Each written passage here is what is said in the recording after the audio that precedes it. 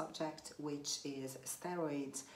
I already have another video on my website about steroids, and I received quite a few comments on it as well. People, generally speaking, liked it, that I say as it is. So I would like to add to that today. Okay, so as I explained it in my previous video, I don't recommend you taking steroids unless you're planning on standing on stage. If you don't plan on competing, then I don't recommend taking steroids. However, many people choose to take steroids even if they don't want to compete for cosmetical reasons. Obviously, they would like to look better.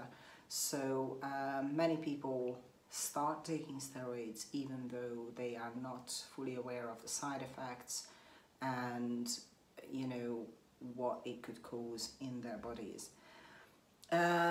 Generally speaking, for women it is a little bit more harsh than for men, and it is basically because steroids are anabolic and androgenic.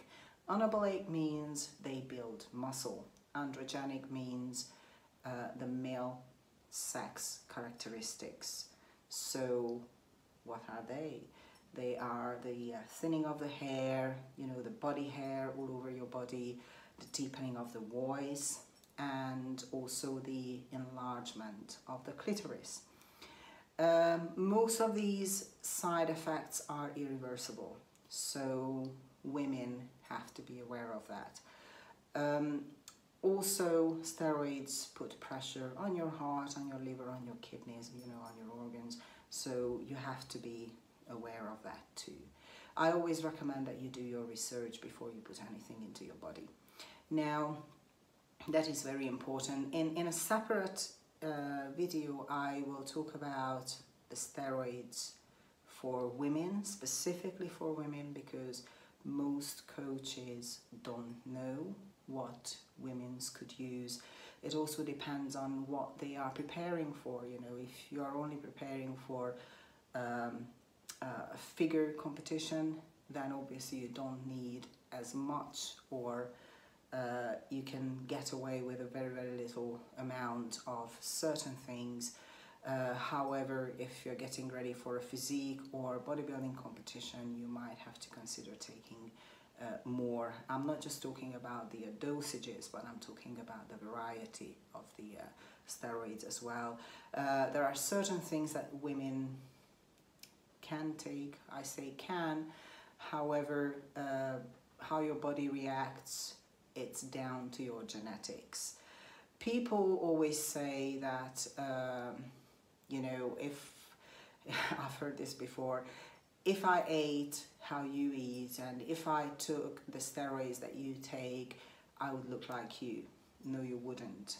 And it's not only because we might not have the same mindset, let's put that aside, but this is where genetics come into play, you know, how your body processes food, how your body processes steroids. This is not down to you, this is down to your genetics.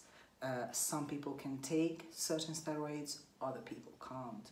Some people can take higher dosages, other people can't.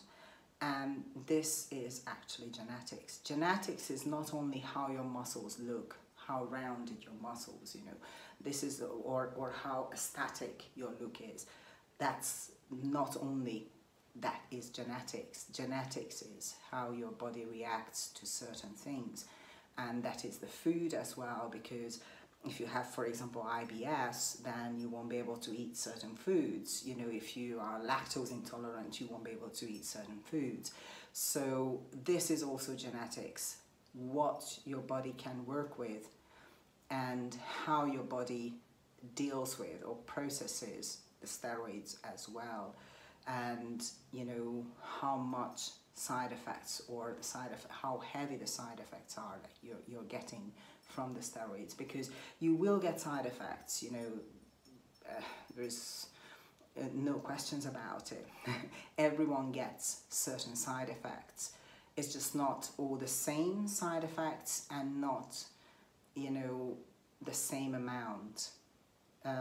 Probably you've heard some girls talking and they haven't got a voice anymore. That is one of the side effects. So I don't need to tell you this, because I think this is one of the most common things that people always comment on. And I'm not saying this, you know, to downgrade those ladies. I'm just saying that that is one of the side effects of steroids as well.